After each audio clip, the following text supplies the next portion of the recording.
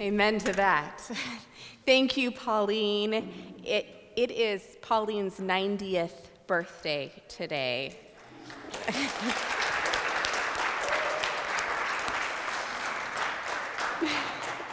Well, good morning to all of you, and welcome to worship at College Mennonite Church. I'm especially proud of each and every one of you who are here and who are tuning in right now and remembered that today we spring forward in time. So it is an extra accomplishment to be where you need to be this morning. Welcome to those of you who are in Goshen, who are around the U.S. or in a different country, who are listening or watching or here in the sanctuary. All of you are welcome in this place. There's a strange miracle that happens when we gather in this way. Even though we can't see everyone who is gathered for worship, there is a thread connecting us all.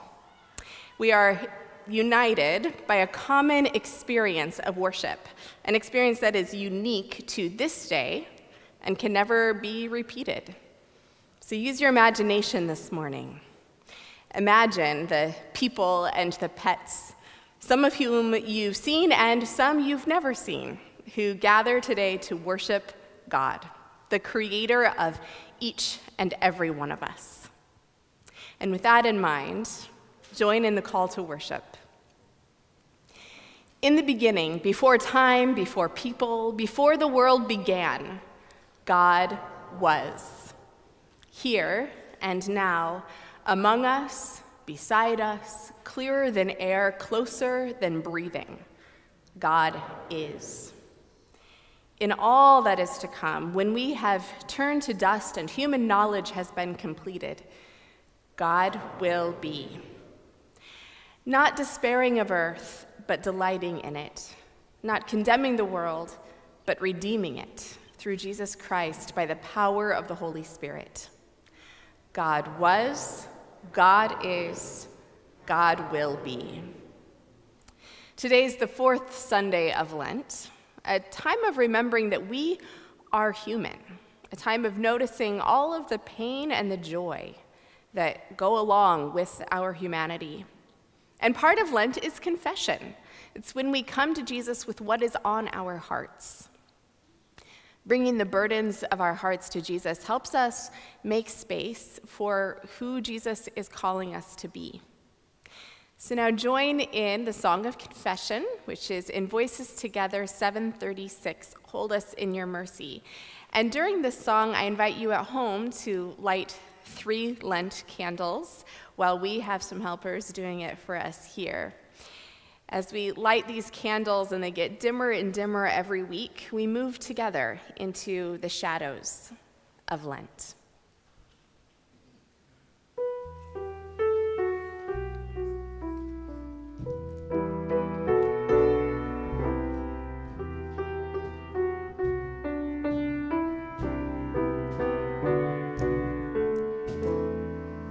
Hold us in your mercy, hold us in your mercy, hold us in your mercy, hold us in your mercy. Maker's love poured out from heaven, hold us in your mercy.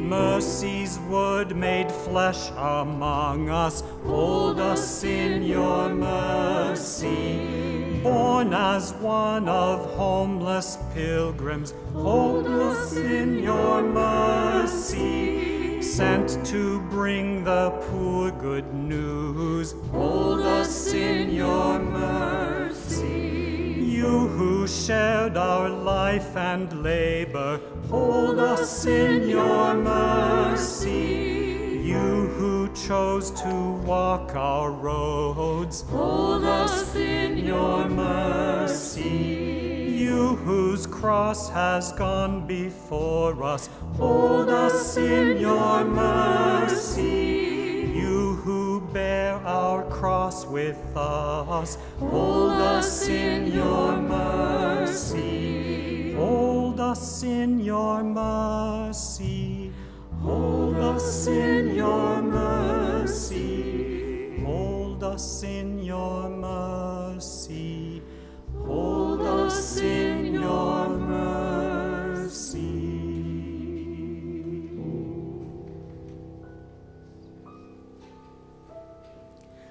Our God of mercy hears our confessions and forgives us and sticks with us. Thanks be to God. Jesus does walk with us on this journey, and Jesus shows up in the people that we encounter along the way. Join now in proclaiming that with the song number 69 in your green Sing the Journey, Cuando el Pobre.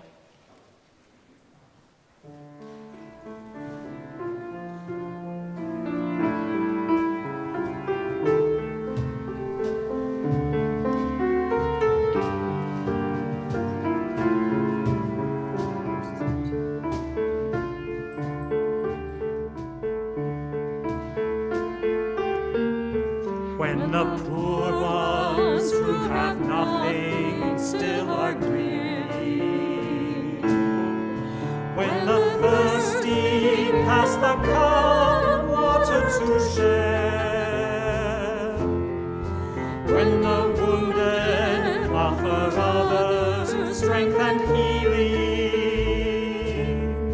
but Dios mismo en vuestro mismo caminar. Dios mismo en nuestro mismo caminar.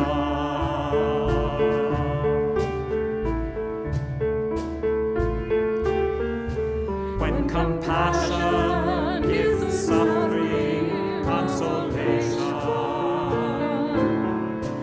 when the thirsty pass the cup water to share, when we choose love, not the hatred all around us, but Dios mismo en nuestro mismo caminar,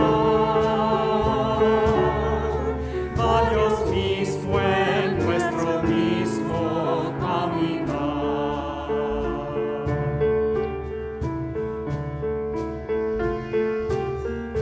When the goodness poured from heaven fills our dwellings, when the nations look to change war into peace, when the stranger is accepted as our neighbor, but Dios mismo en nuestro mismo caminar, but Dios mismo en nuestro mismo caminar.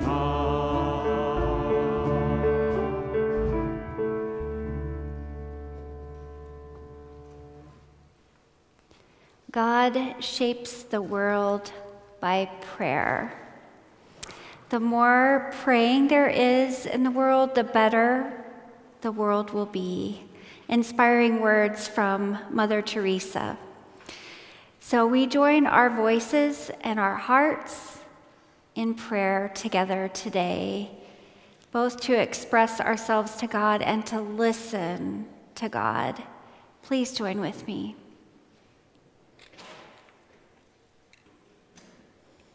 Gracious God, in the morning when we rise, in the dark of midnight when we cry, you are with us.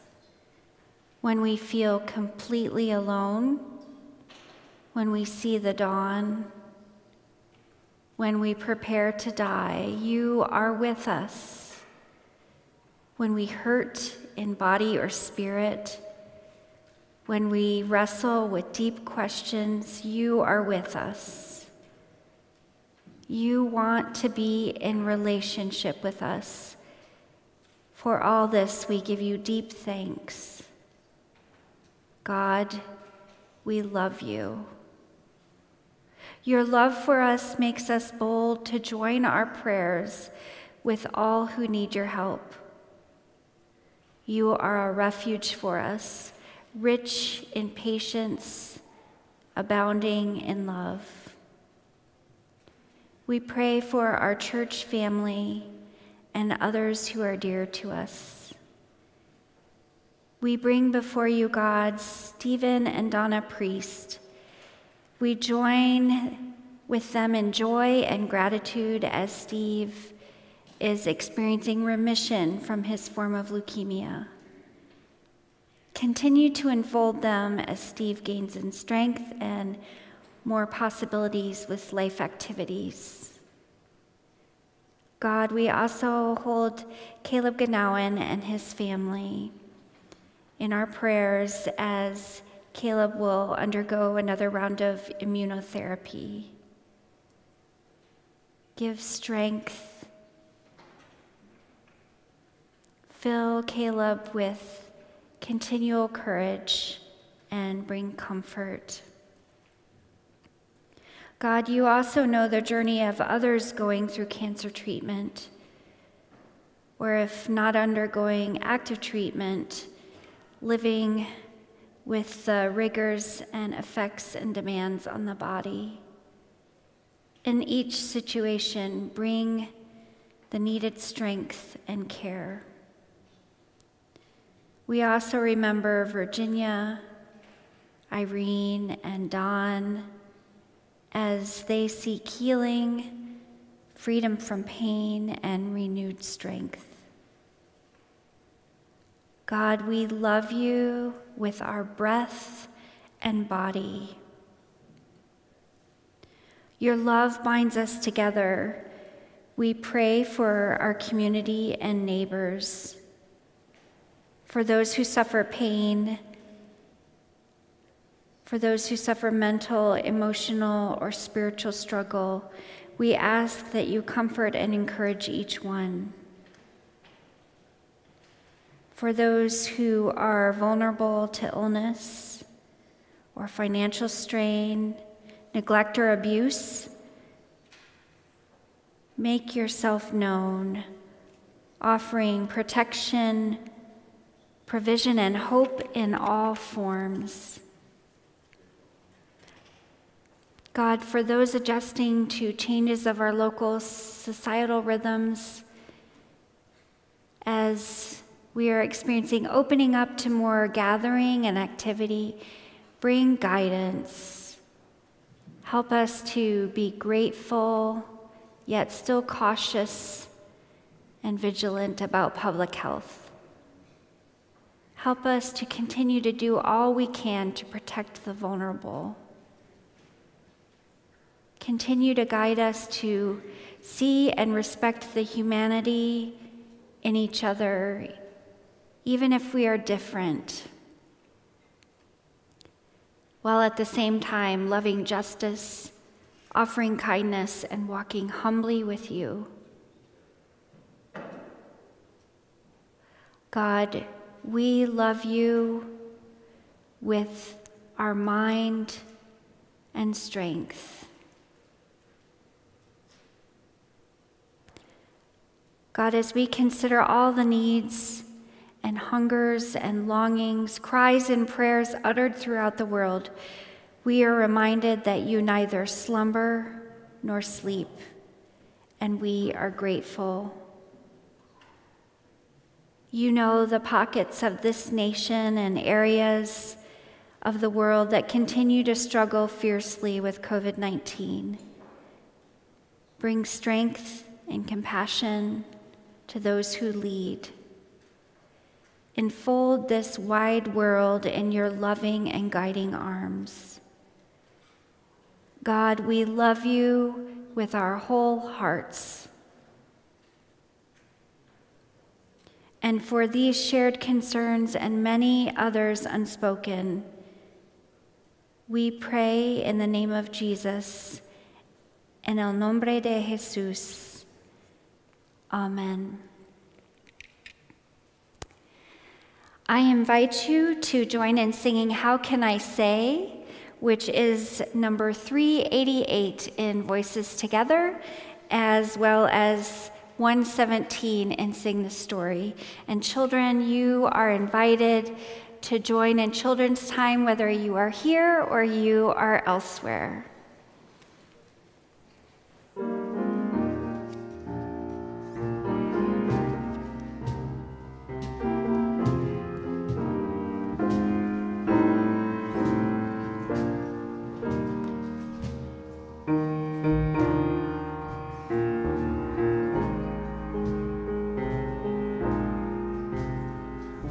How can I say that I love the Lord, whom I never seen before, and forget to say that I love the one whom I walk beside each and every day?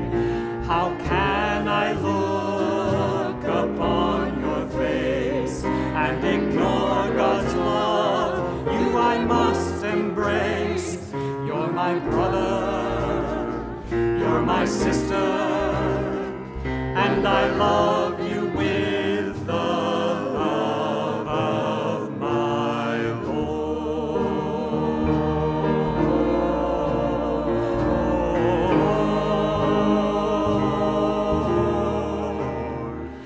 How can I say that I love the Lord, whom I never ever seen before, and forget to say that I love the one whom I walk beside each and every day? How can I look upon your face and ignore God's love? You I must embrace. You're my brother, you're my sister, and I love you with the love of my Lord.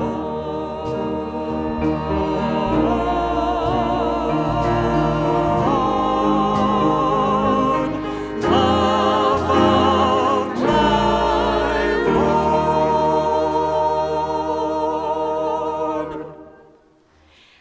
Good morning. Welcome to Children's Time. Today's story is a pretty familiar one, so quite a few of you might know it. We're going to act it out here today, and you might want to act it out at home too. So jump up and join us where you are at home if you would like to. So the story begins with a lawyer wanting to test Jesus, to get Jesus to say something that would get him in trouble. So here's what the lawyer says. Teacher, what do I do to get inside of the blessing? What good deeds should I do? Well, what does it say in the book of the law? How do you understand what scriptures say? It says that you should love the Lord your God with all your heart, with all your mind, with all your being, and with all your strength, and love your neighbor as yourself. Yep, there you have it. Wait a minute. That lawyer's answer sounded awfully familiar. I saw a few of you starting to say it along with him. Moses says, in your new life across the Jordan, love God with your whole heart and with all your being and your strength. Now listen, God is one, only God. Yeah, it's the Shema. So we learned that story like way back in the fall. And this is the story. So the lawyer is saying what parents are told to say to their children every single day. So of course that lawyer knows what to say, but he seems to want to get out of what he knows he needs to do. He's trying to find a loophole. But, teacher, who is my neighbor? I'll tell you a story.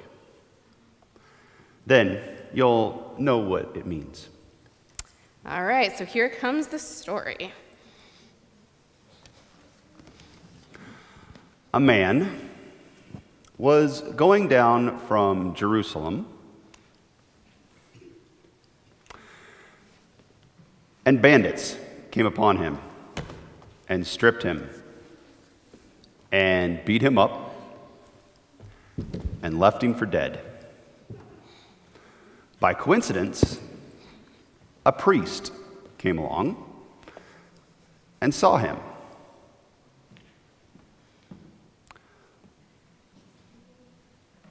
But the priest crossed on the other side of the road.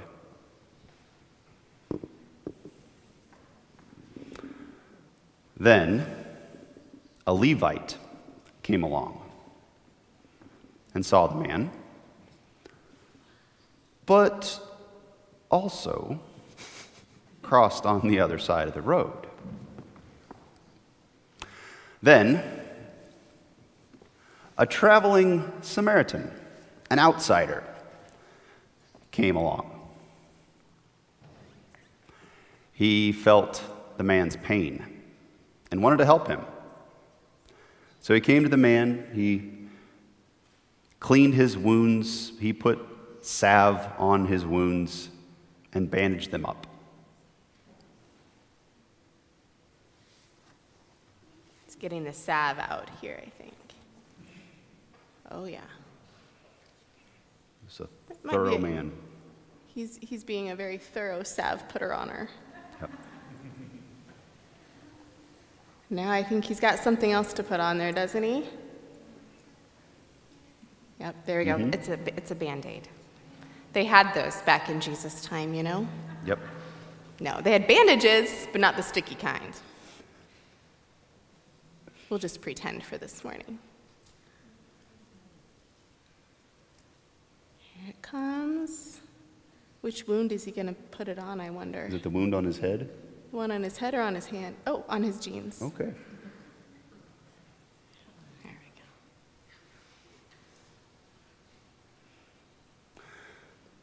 He bandaged the man up, put salve on his wounds, and then he helped the man up. Doesn't all want to fit back in there, does it? Here, I can take it. This is the Samaritan's donkey. Oh, I'm the donkey now? Yeah, Okay. you're the donkey now.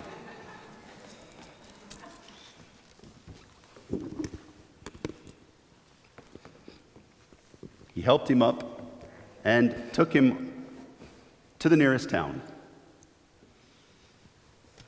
where they got to an inn. And they found the innkeeper, and this Samaritan gave the innkeeper enough money to take care of this man. He gave him enough money for 2 months for the man to stay there, to get better, so that when he was well, he would come back again and check on it, and if it wasn't enough money, he'd give some more. And the Samaritan would pay it all.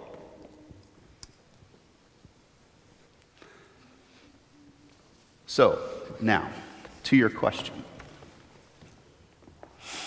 Which of these three would you say became a neighbor to the man who was beat up by the bandits? The one who showed him mercy. Oh, that one. Yeah. And there you have it. That's how you should be a neighbor. Now, I have a question. That's how you should be a neighbor. Did Jesus actually answer his question? No. Yeah, Malachi asked, "Who is my neighbor?" And Jesus showed him someone who was being a good neighbor. And also, he didn't answer his first question, but he did even more than that. He didn't tell him how to get inside the blessing. He told him how to live in the blessing. Yeah, he showed him how to live inside the blessing instead of telling him how to get inside the blessing. Yeah. In improv, we'd say Jesus did a yes and. He took the question that was asked and pushed it out a little further. Jesus said, "Hey, you know this stuff. Your parents have been saying this to you your entire life. You know the answers to your own questions, lawyer. But here's how you can put that into action. Well, you know this stuff too. So how are you going to put it into action? How are you going to be a good neighbor?" Let's pray together. God, thank you for these words of love that you have given us, words of love that we are supposed to take in with our entire being and act out every single day. Thank you for all of the neighbors, all of the people that cross our paths in big ways and little ways. We pray that we will know how to be a good neighbor, to put those words of love for you and for others into action. In Jesus' name, amen.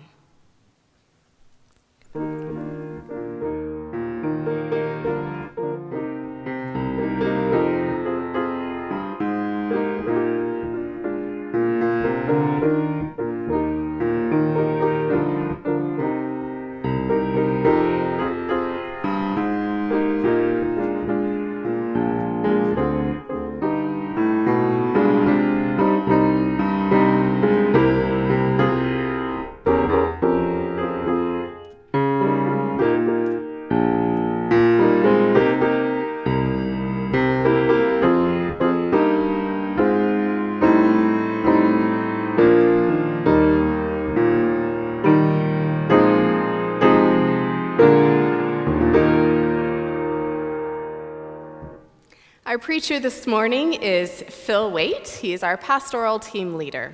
Join me in a prayer of blessing. God, thank you for your servant Phil. Thank you for his faithful study of your word, for his curiosity about where your spirit might be blowing, and for the way that he faithfully walks with you. I pray that you will speak through Phil this morning, and that you will listen along with us and give us the curiosity ourselves and the insight and the courage to listen, to take it in, and to act.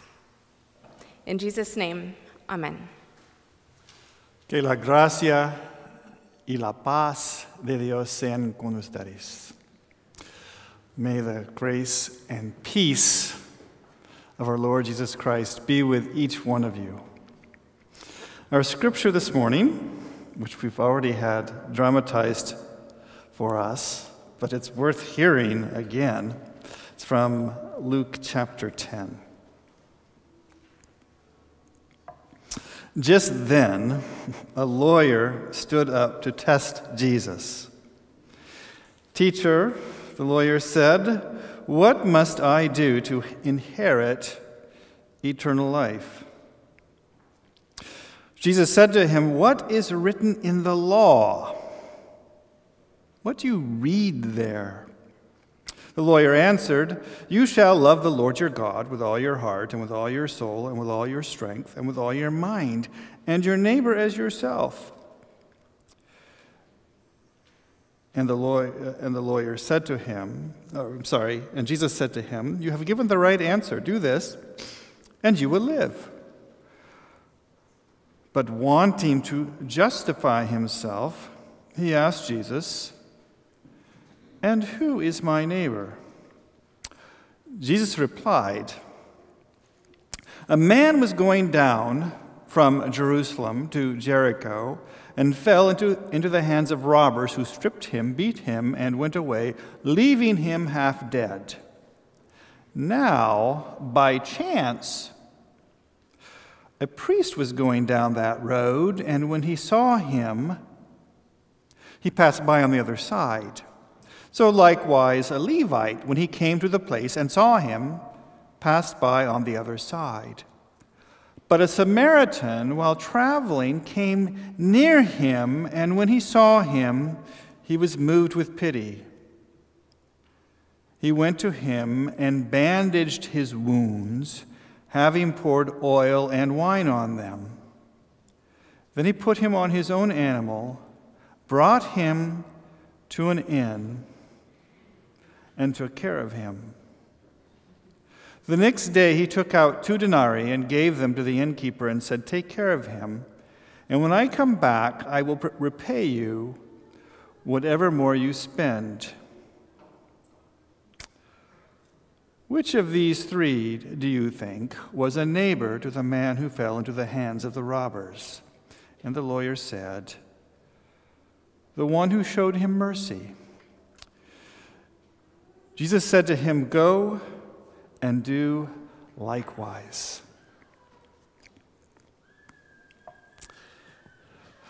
One of my pandemic indulgences in the last couple of months has been to watch the Netflix series The Crown. I'm just curious, who's watched The Crown? How many people have watched it? Well, not many here, so I have no idea how this is sort of a representative group, so this is not a scientific survey of everybody who's watching, but it gives me a little bit of an idea of how much detail to go into. And it looks like I get to go into a lot of detail because not many of you have seen The Crown. The Queen in the Crown series, and there are 4 seasons, there have been 4 seasons so far, and it's over spanning many years, so we've had 2 actresses play the Queen, Claire Foy at first, and then Olivia Colman more recently. And the Queen's character, now I want to just really emphasize that The Crown is not a literal historical representation of events. It is a fictionalized version. So I just want to be really clear about that. So when I talk about the real people who are portrayed in The Crown, they are fictionalized. So I'm not trying to say that these actually happen this way. But the Queen in The Crown is obsessed with duty and social obligation. Extremely important. The Queen is obsessed with duty and social obligation. The Queen, as a child, she learns that she's going to be queen. Her uncle abdicates the throne, and her father becomes the king. And she learns that someday she's going to be queen. And nobody says to her, you can be anything you want when you grow up. Because she has to be the queen. There's no choice for her unless she abdicates like her horrible uncle did. She's got to be the queen. It is her duty. It is her obligation. And within that role that she's required to play and to assume, come enormous restraints. A great deal of wealth and privilege, to be sure, but enormous restraints on her in terms of the choices she's able to make in her life. And she accepts these restraints as a matter of her duty and her obligation to the common good.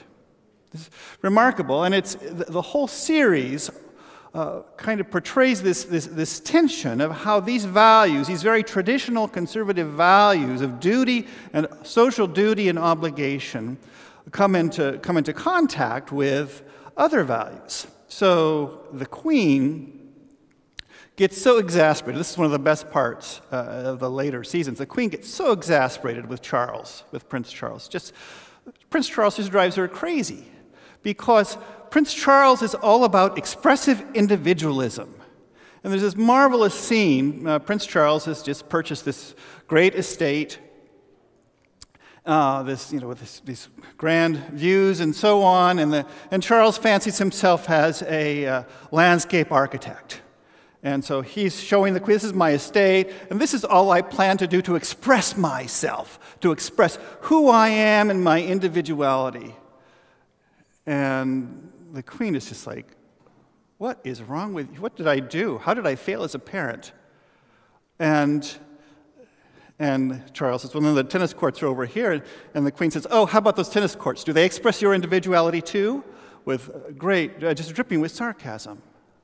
The Queen has these values of duty and obligation that always are constantly pushing up against these changes in society as we move more and more towards individualism. And the greatest illustration of this in the Crown, in the actual show, in the Crown, not in real life, is the Queen's relationship with Margaret Thatcher.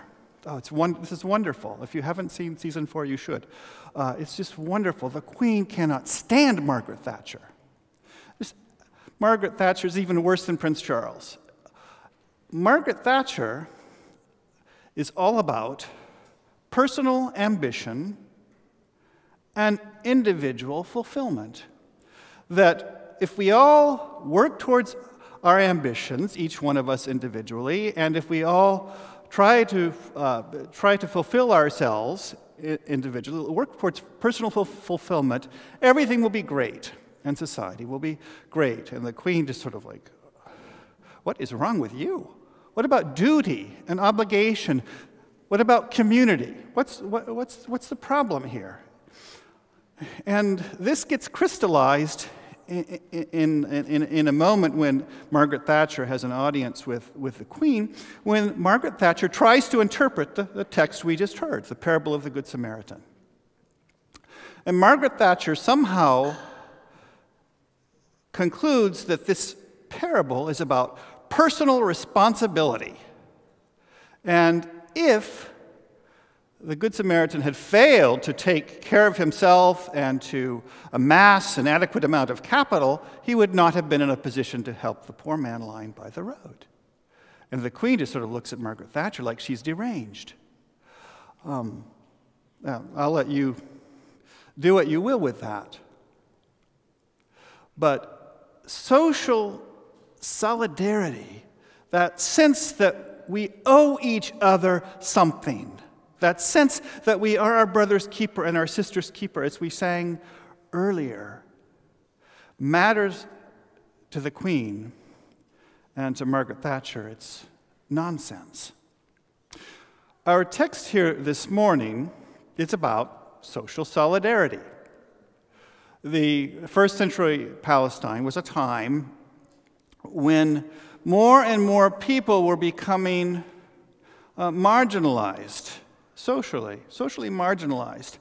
And the policies, the economic policies, the social policies of the Roman Empire and their local collaborators put more and more pressure on the common people, the peasantry, the people who didn't have much in the way of capital, put more and more pressure on them, and more became to lose out. And they began to lose what they had. They began to feel themselves slipping. And what was happening, what Jesus saw happening, and he addresses this so many ways in the Gospels. You really can't read the Gospels and fully understand them unless you have that background, that social context. What Jesus sees, and the lawyer seems to see this too, is that people are taking care of themselves first. I got to take care of me and let those people worry about themselves. I see what's happening to them, and I don't want that to happen to me. So I got to take care of me and not worry about them. And what happens then is that people lose that sense of duty and obligation in the context of community, and community begins to break down. And this is a big problem. So that's the background for this conversation that Jesus has with this lawyer. Now, lawyer, in this case, is not a lawyer like the two lawyers that we have in this room here. The lawyer is really kind of a biblical scholar who studies the Jewish law. I just hope you don't take offense, Nat or Felipe.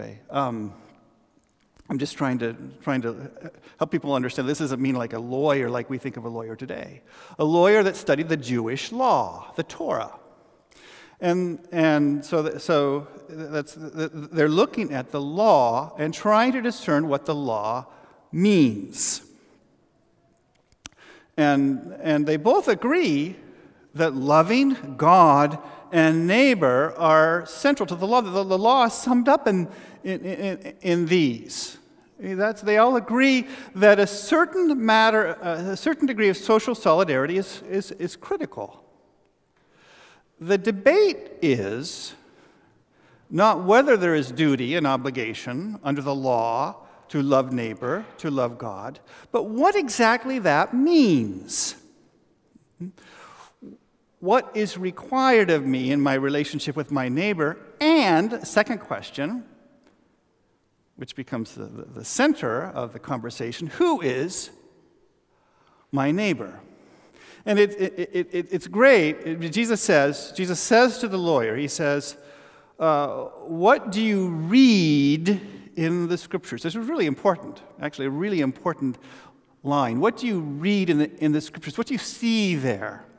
And the reason that's important is because the Scriptures are written in Hebrew, and in Hebrew there are no vowels in the written language. Obviously there are vowels in the spoken language, try speaking without vowels.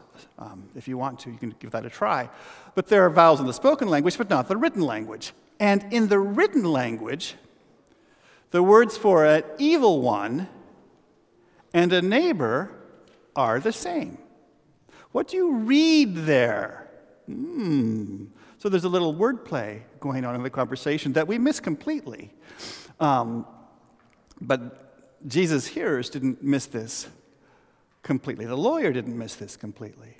But the question is asked, who is my neighbor? That is, what are the boundaries? Where's that circle of social solidarity that the law requires of me? Who's in that? Where is that circle? And so Jesus tells this story portraying the Samaritan, the outsider, the enemy, as the one who is the neighbor, while the Jerusalem elite, the priest and the Levite, on their journey from Jerusalem to Jericho, pass by on the other side.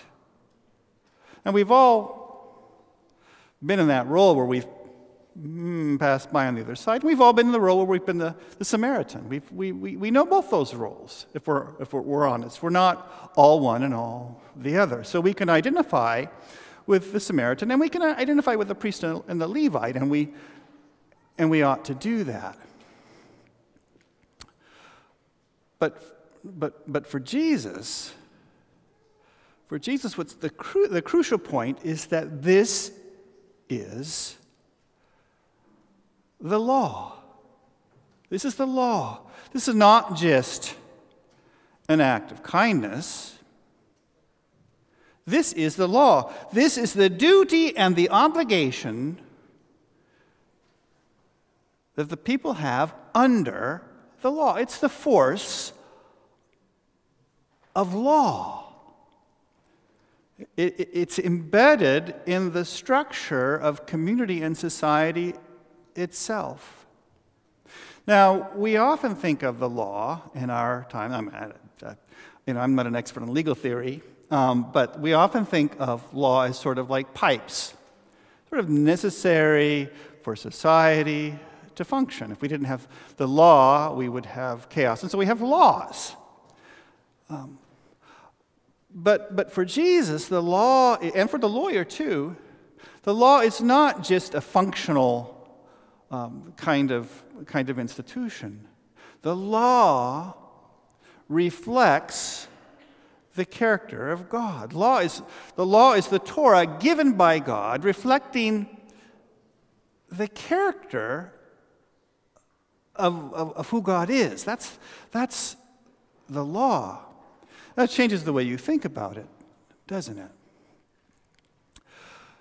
In Christian thought, we speak about, when we speak about community, and when we speak about our relationships with others, we refer to the Holy Trinity. And everybody's looking at me like, what? What's he saying? So I'll say that again.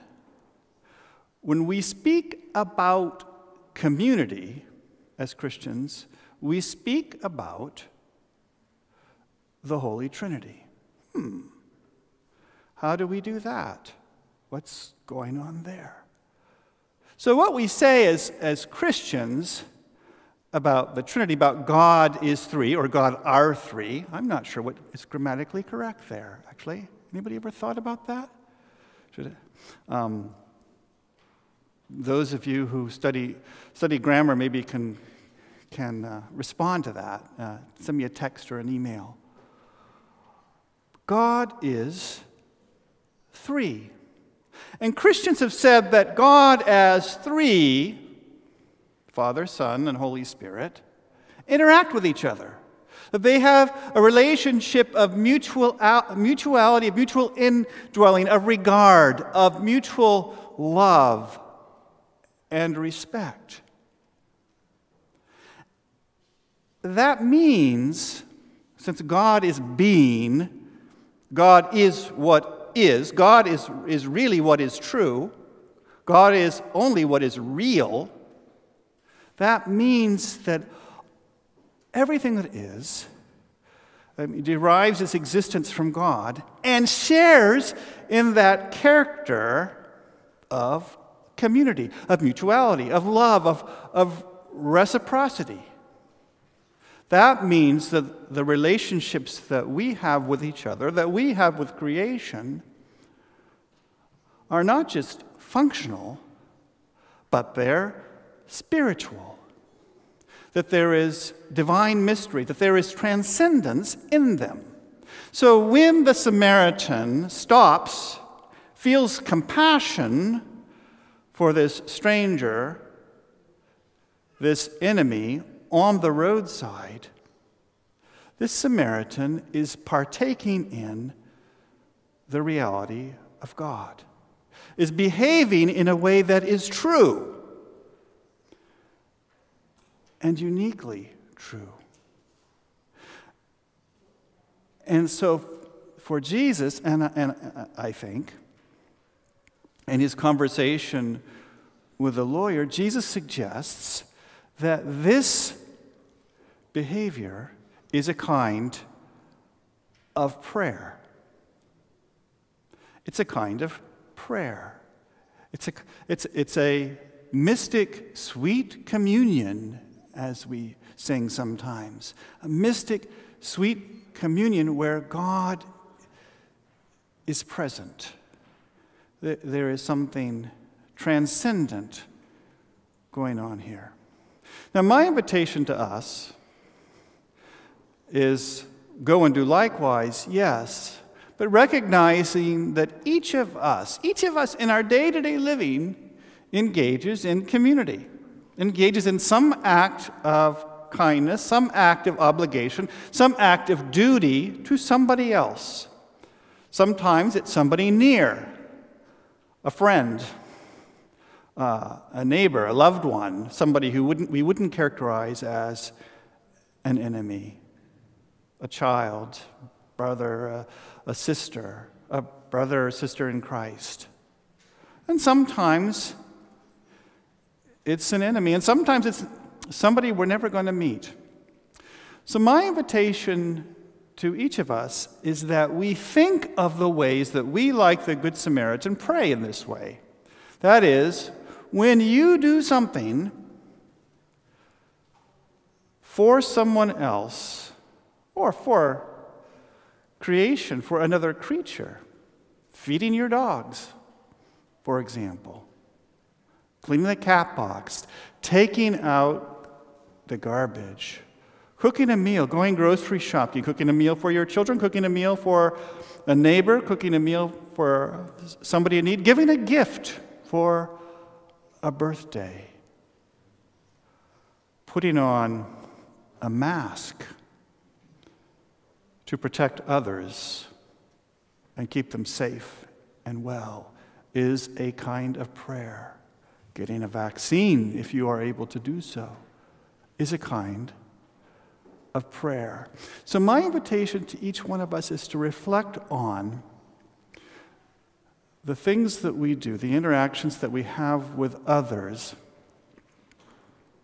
out of duty, out of obligation. Sometimes it might feel like drudgery, sometimes out of compassion, sometimes out of great affection and love. But each of those is a prayer. So that's my invitation to us this Lenten season in the coming week. Invite you to join in singing. It's number 111 in the blue hymnal. I believe it's also in Voices Together. So I invite you to all join and sing. And if you're present in the sanctuary, I invite you to stand. I guess you can stand if you're not here. But those of you who are here, I invite you to stand and join in song.